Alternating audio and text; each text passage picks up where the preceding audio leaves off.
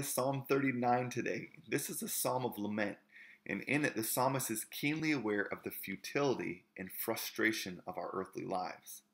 So this is a man who is disturbed by the wicked, the brevity of life, and his own sinfulness. And as he looks to God, he's humbled, and instead of reviling him, he seeks his help in this difficult spot that he's in. So where are you right now? Are you disturbed by the brokenness of the situation that you're in? Well, the psalmist shows us here that the right thing to do is to acknowledge just how difficult this experience is.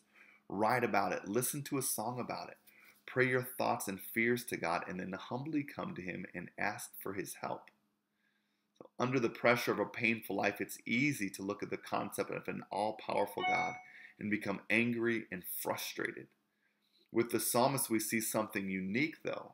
Instead of accusing God, he chooses to enter into the frustration of life on earth and experience the brute force of it when he was crucified.